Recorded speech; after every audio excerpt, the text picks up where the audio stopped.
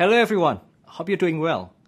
Thank you for joining AWS Summit Online and welcome to this session. I'm Tony, Senior Developer Advocate for AWS, and I'm super delighted to be here and share with all of you about DeepRacer. This session is structured to help you get started with AWS DeepRacer. So by the end of this session, what we really hope is for you to have some understanding of what reinforcement learning is and how easy it is to get started with reinforcement learning to start and train your own DeepRacer model. So you can take part in one of our DeepRacer League, or going out and creating your own community race. This is how we structure our session for today. We will start with talking about the origin of DeepRacer and a few components that you need to know. Then we'll shift our discussion to reinforcement learning. We will cover an overview of reinforcement learning, few terms that we will use, and how reinforcement learning works in DeepRacer. We will also guide you how to build your first reinforcement learning model for DeepRacer with our step-by-step console walkthrough. And after you have your model, now it's time to participate at AWS DeepRacer League. For those who are not familiar with DeepRacer, don't worry. Let's watch the following video to get an idea of what DeepRacer is all about. Welcome to the AWS DeepRacer League 2020 presented by Accenture. These are 1/18th scale RC cars that are fully autonomous thanks to reinforcement learning.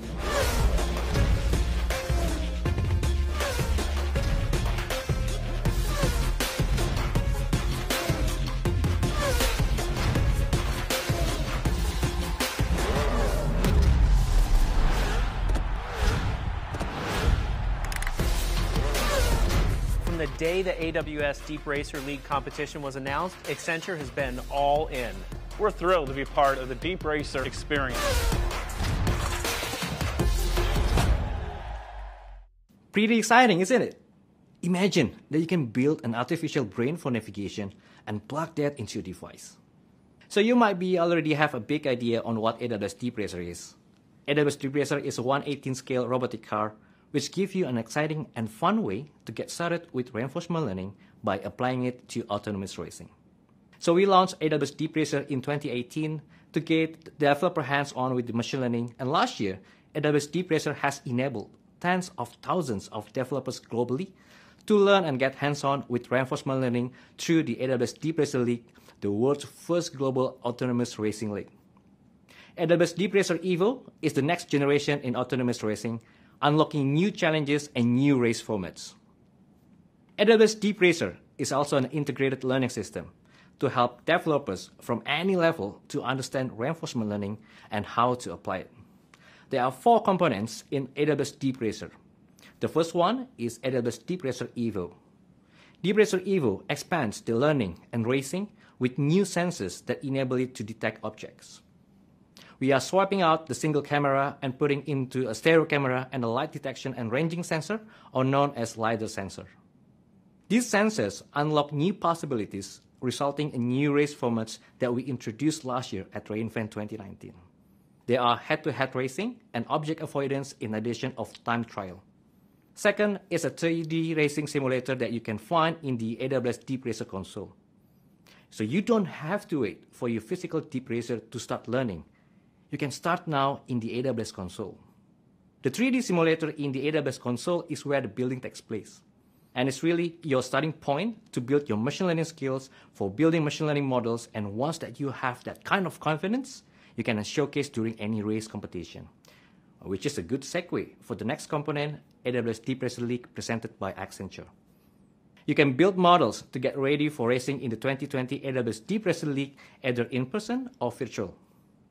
And you can also build models to race against friends and colleagues using the new community race feature.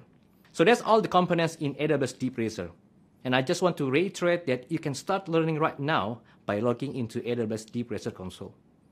We need to lay a foundation first before we can start building our model. So with that, let's cover the basics of reinforcement learning. Let's see how reinforcement learning fits in the AI context. Artificial intelligence seeks to create machines that seem to have human intelligence. Now, this is the general concept. One aspect that humans are good at is learning how to classify things or events, and also make simple predictions based on past behavior. Machine learning is a subset of artificial intelligence that aims to replicate this human ability. Machine learning uses statistical techniques to build models that are good at making prediction.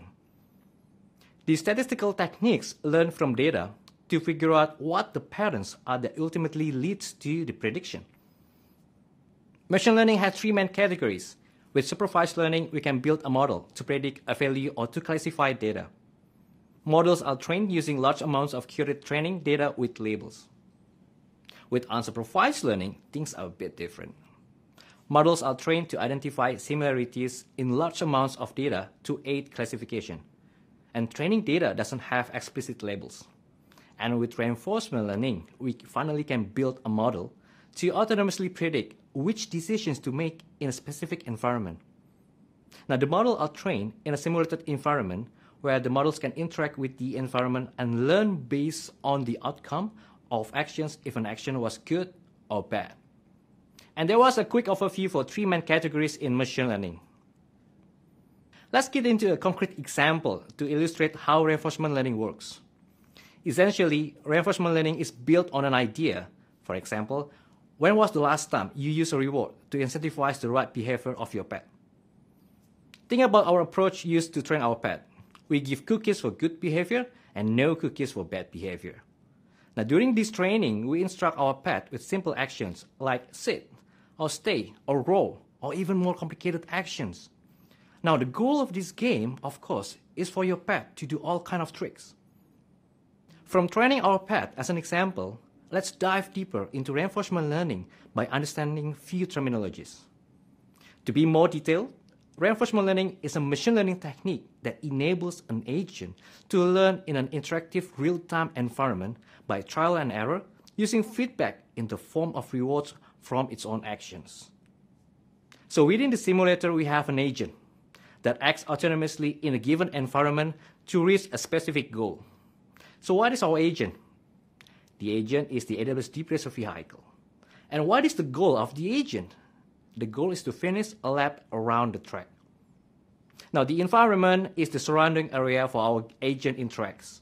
In this case, the environment is the track we designed with AWS RoboMaker.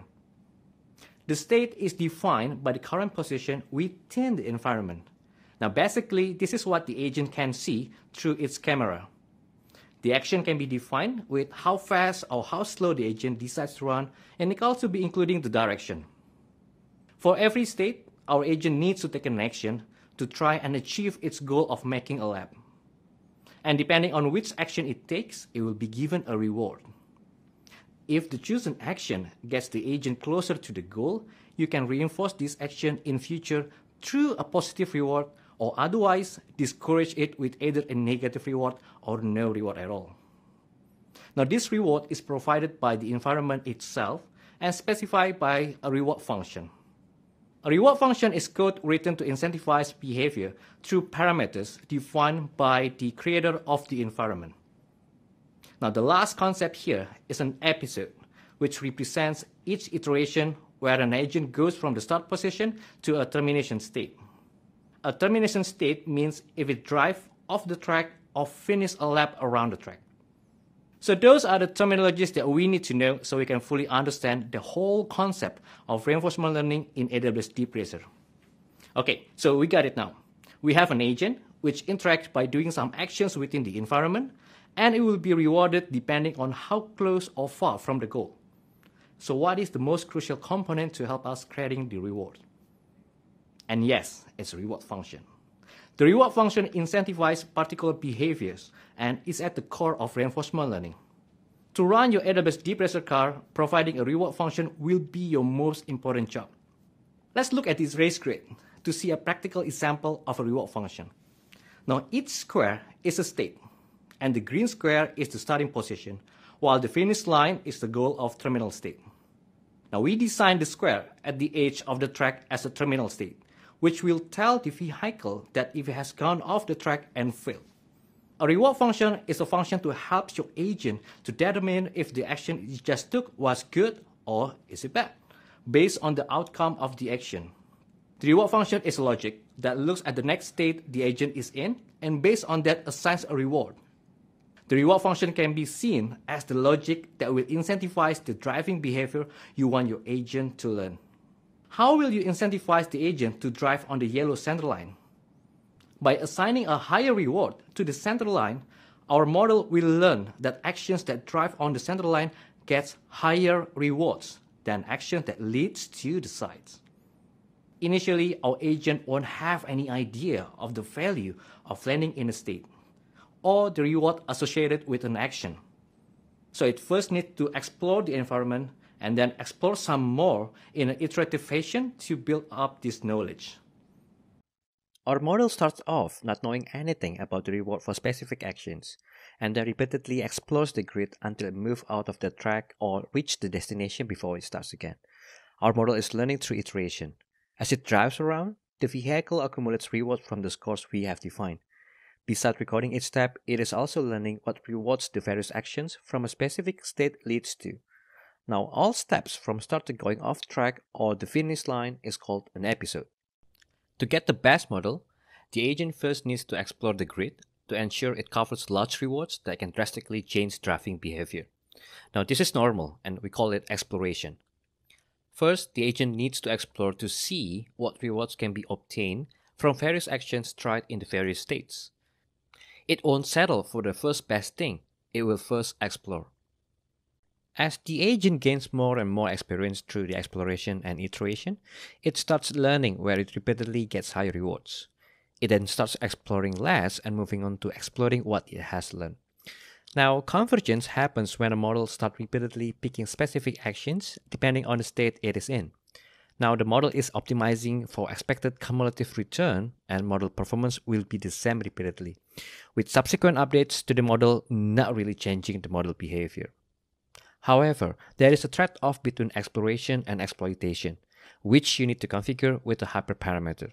If you explore too much, your model may take a very long time to converge. If you exploit too soon, your model may not find the best driving behavior and potentially also fail to converge. Now let's go back to the previous race grid. So what we have here is a small grid, and our agent can easily go to each square and test all actions to determine which action will result in the highest expected cumulative reward. Assuming that in each subsequent square, it will choose the action with the highest expected cumulative return. Now this mapping where we know the value of being in a square is called a value function. And once we know the value of a state, we simply choose the action that takes us to the highest value. Now, if you can map all the state directly to an action, then you have a policy function. And the model is sometimes called a policy network.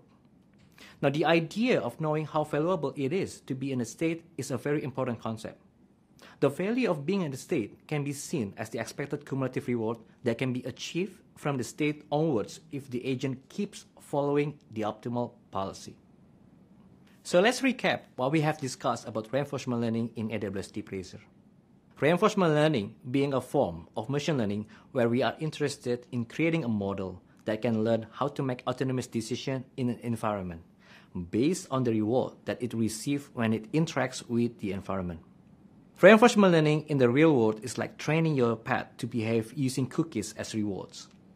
The reward function is the logic that incentivizes our model to learn the driving behavior we want the model to do. In the grid world, our agent first explores the environment to learn what rewards can be achieved from each state based on the various actions, and the reward function is the logic that assigns a reward based on the outcome of each action. It uses this interaction to build a map of the value of being in each state. Now, the value of being in each state is the expected cumulative reward that can be achieved from the state onwards when following the optimal policy. But how does the DeepRacer agent learn? In DeepRacer, our agent is the car, and it interacts with the simulated racetrack environment during training. In the simulator, AWS DeepRacer drives around the track, taking pictures about 15 frames per second. That picture is our state. Now, for each picture, DeepRacer will take an action and end up in a new state, and this is called a step.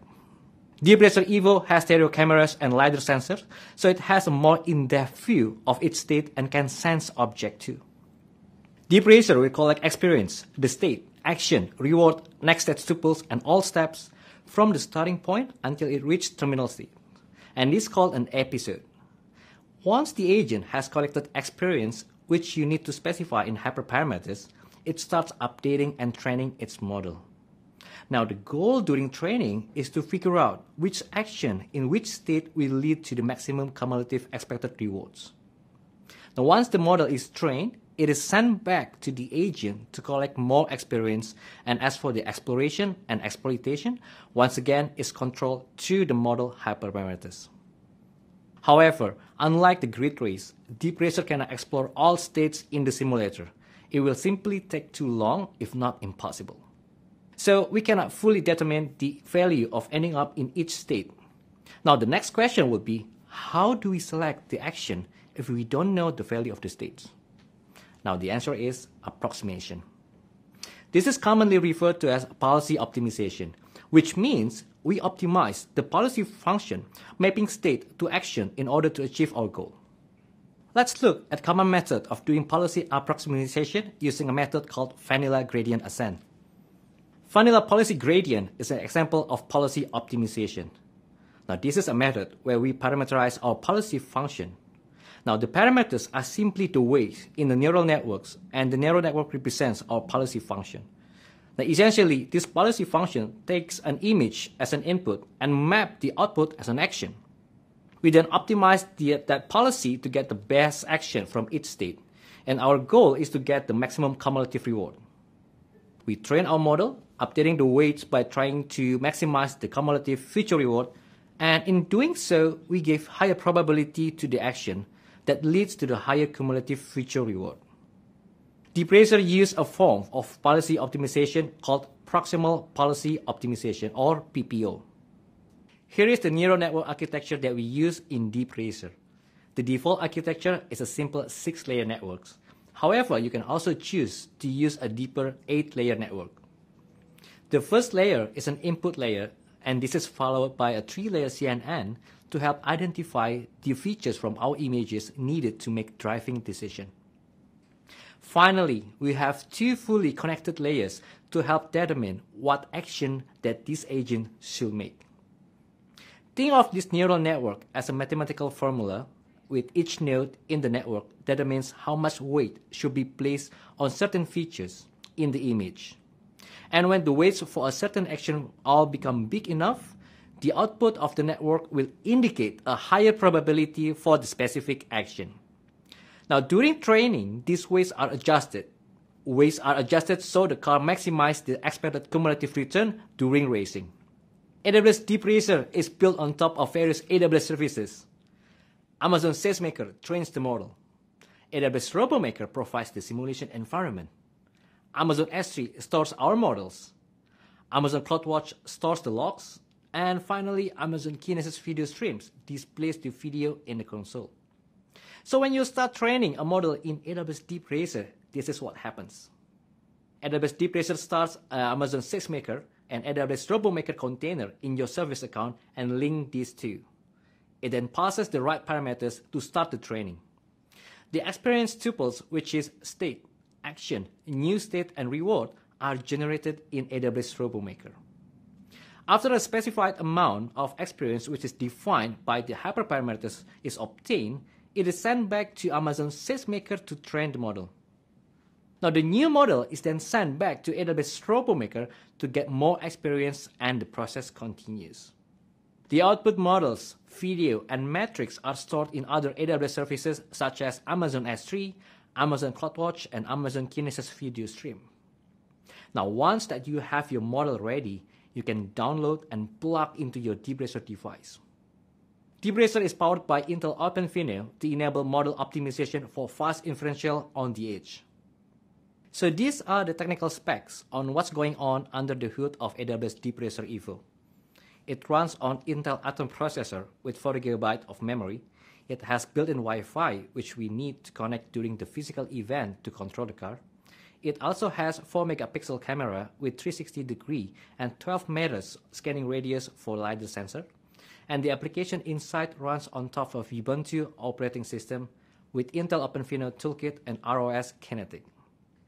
It has 4 USB Type-A ports, 1 USB-C port, 1 micro USB, and 1 HDMI.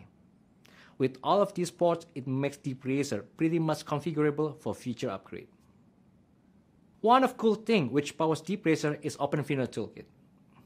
OpenVINO stands for Open Visual Inference and Neural Network Optimization, a free toolkit released by Intel to help developers and data scientists speed up AI and deep learning workloads, streamline deep learning inference and deployments, and enable easy heterogeneous execution across Intel platforms, including accelerators.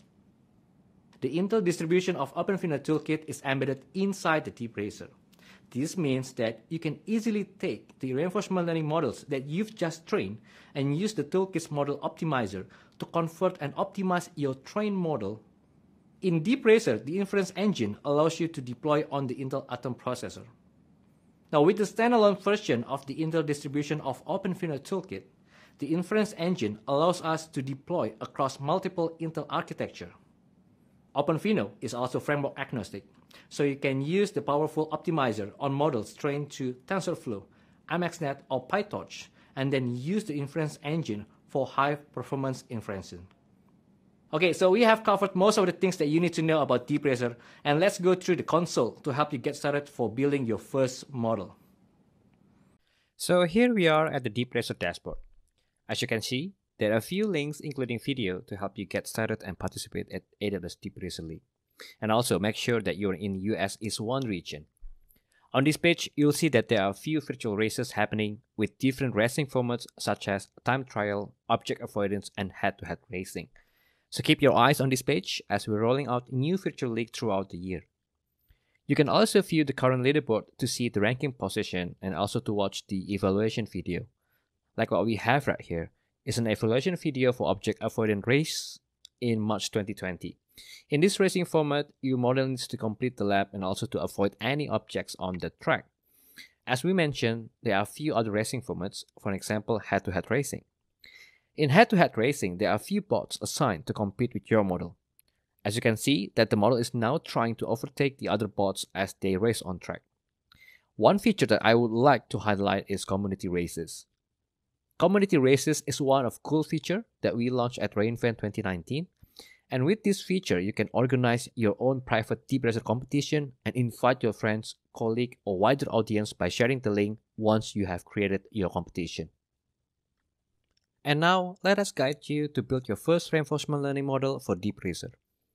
First, click on the Get Started link on the navigation menu, and you can see the diagram, and these are the steps that you need to follow through. Next thing that you need to do is to check your account resources. See if you have valid AWS DeepRacer resources and valid IAM roles to start building your model. You only need to do this once, and you don't need to do it again if you don't have any issues. If you want to complete your understanding about reinforcement learning and AWS DeepRacer in particular, you can go click this button, Start Learning RL, which will take you to a microsite that we designed to walk you through the basic stuff. This microsite is structured to equip you with all information needed to get started. It is very well documented, and we like to encourage you to learn from here as a starting point. Next step on this page is you can start to create your model and race. And if you want to learn about sensors and racing formats, you can click the link on step 3. However, we'd like to recommend you to build your vehicle first and customize it in your garage page. In this page, you can configure your vehicle so you have a sense of understanding on how your reward function and hyperparameters will be affected, as it highly depends on the vehicle that you have. So let's start creating a new vehicle. On this page, you'll be given a set of options to modify your sensors, from camera to LiDAR sensors. For camera, you have two options. They are single lens camera and stereo camera. Single lens camera or mono camera has 120-degree field of view and more suitable to handle simple autonomous driving tasks, such as time trial. A stereo camera has two lenses that capture images to determine the depth of observed object. The depth information from a stereo cam is valuable for the vehicle to avoid crashing into obstacles or other vehicles in the front. So this is why stereo camera is more suitable for object avoidance and head-to-head racing. However, these two stereo cam makes training to converge more slowly. There is also an option for you to add more sensors. In this case is LiDAR sensor. A LiDAR sensor uses rotating lasers to send out pulses of light. The direction of and distance to the objects that a specific pulse hits are recorded as a point around the LiDAR unit. LiDAR helps detect blind spots of the host vehicle to avoid collisions while the vehicle changes lanes.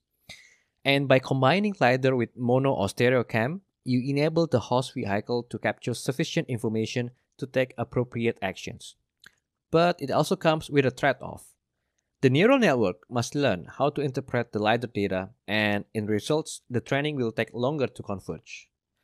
So, the bottom line is understanding sensors for your vehicle is essential to achieve the best model performance. If you're going to race in time trial, one configuration that you can choose is you can go with choosing monocam without LiDAR sensor with 3-layer CNN. If you're doing head-to-head or object avoidance, then the task will be more complex, and you will need stereo cam and LiDAR sensors to help the vehicle choose appropriate action. You can do trial and error, tweak and tune based on your model's result. Cool, so we have covered this part. Let's go to the next part, action space. We frequently mention regarding action in DeepRacer. That action is actually defined by the action space, which the vehicle reacts with a specific speed and steering angle. In reinforcement learning, there are two kinds of action spaces. There are discrete and continuous action space. In DeepRacer, we use discrete action space. For a discrete action space of finite actions, the range is defined by the maximum speed and the absolute value of the maximum steering angles. So we have two components here, steering angle and speed. Each of these two components also have granularity. You can try to adjust each of these, and on the table below you'll see the changes. Remember that the more granular you define the action space, the longer it will be to train your model and to finally converge. Once that you are satisfied with the configuration, you can give a name to identify your vehicle during model training. Now it's time to create your model. Start by typing your model name, then you'll need to choose the track.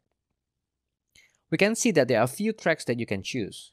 You can pick the most similar track with what you're going to race on. But remember, there's no guarantee that your model will be good. By having the most similar track, it might maximize the odds for your model to get best performance. Next, you'll need to choose your race type, either as a time trial, object avoidance, or head-to-head racing. And finally, choose the vehicle you want to use for this model. Next, here's where the fun begins, reward function. Reward function in DeepRacer is written in Python, so all of these lines of code are in Python. Let us share a few things to help you understand what reward function is. A reward function is a logic for how you would like to reward the agent when the vehicle moves from one position to a new position. So each time it moves, it will get another reward. The design of the reward function should be like an incentive plan. Different incentive strategies could result in different behaviors. A good practice is to create a reward function from a simple scenario. You don't need to have a complicated reward function at the beginning, as you can start small and enhance it along the way. Let's now look at some example of reward function. If you click on the reward function examples button, you'll get a pop-up dialog for you to understand some basics. There are follow the center line, the default one, stay inside the two borders, prevent zigzag, and lastly a reward function designed for object avoidance and head-to-head. Let's take a simple reward function, the default one, and review it. This reward function helps to rewarding the agent to follow center line. The function leverages two variables, track width and distance from center. Both are the parameters supplied by the environment. From there, it creates three virtual markers to identify how far away the agent from the center line. Marker 1 indicates if the agent is in around 10% of the track width. Marker 2 indicates if the agent is in around 25% of the track width. And lastly, if the agent is in around 50% of the track width. Logically speaking, if the agent is in marker 1, which is the smallest area among those three, we should reward the agent more. And that's what we did. We give better reward if they can stay close from the center line, and they are indicated on these lines. Finally, if the agent is not around those three virtual markers, we can assume that the agent is crashed and give a really small reward. So it will discourage the agents to do the particular action in the future. Pretty simple, isn't it? Now, while you're building reward function, remember that you're going to get what you incentivize and not what you intend. That's why structuring the logic for reward planning is more crucial. If you'd like to know more about the parameters, you can go to this page. As you can see, all parameters are listed here along with the description and the variable type. Okay, so we've covered the variables and reward function, and next in our bucket list is hyperparameters. So what is hyperparameters? Hyperparameter is a set of variables that affect the training process, which highly depends on which algorithm you're going to use during training. As for DeepRacer, it uses PPO or proximal policy optimization. And this algorithm has parameters which is shown on the screen. Now, understanding hyperparameters could be daunting at first, but don't let that stop you. If you're just starting out, you can leave all of these values with their default. And you can try to learn this along the way. Let's quickly cover a few of these hyperparameters. Gradient descent batch size refers to the most recent random sample experience from an experience buffer and used for updating the neural network weights. Setting batch size will help us to reduce high correlation from input data. Number of epochs refers to how many passes does it need to update the neural network weights. The learning rate controls how much a gradient descent or ascent update contributes to the network weights. You can use a higher learning rate to include more gradient descent contribution for faster training, or you might want to make it lower to have a more stable model. We talked about exploration and exploitation before, and entropy refers to the degree of uncertainty used to determine when to add randomness. This entropy value will diminish until your model converges. And lastly, discount factor specifies how much of the future rewards contribute to the expected reward. If you want to obtain a robust model, training must provide your agent more or less evenly distributed sampling from action spaces. And a balanced combination between exploration and exploitation is required. So, for example, to have a robust model, you will need to configure your learning rate, entropy, and batch size. And sometimes you want to speed up the learning process, which that means you'll need to configure learning rate, batch size, number of epochs, and discount factor. So that's how you craft reward function and tune your hyperparameters. It requires trial and error and patience. This is an example of reward graph of a model that I've trained for 8 hours. The blue and red lines indicate average percentage completion, and the green line indicates average reward. A training job is good if the average reward and track completion showing trends to converge. Most of the times when you see the track completion hits 100%, and if you see the average reward is on the same level, your model is likely to converge. Once that you have trained your model, you want to evaluate the performance of your model. To do this, you can start the evaluation in the next section below the training. Once that you have done the evaluation, you will see the results of your performance. Congratulations! At this point, you can build your own DeepRacer model and even tweak and tune your hyperparameters to get your best model performance. Here are a few things that you need to know about DeepRacer League. Launched in March 2019, the AWS DeepRacer League had tens of thousands of developers race in person and online to see who takes home the championship cup. There are two ways to race. First is a physical race at AWS Summit, and other one is to race on virtual circuit. Virtual circuit happens throughout the year, so watch out for the new race release on the DeepRacer console. With Evo's new stereo cameras and LiDAR sensors, it enables 2 new racing formats in addition to time trial racing. In time trial racing, you'll race against the clock in a single car on track, race to see who gets the fastest lap. In object avoidance format, you'll have a time trial race, but with the added challenge of navigating tricky objects on the track. And lastly, in head-to-head racing, you'll race your models directly on the track against another model to see who crosses the finish line first.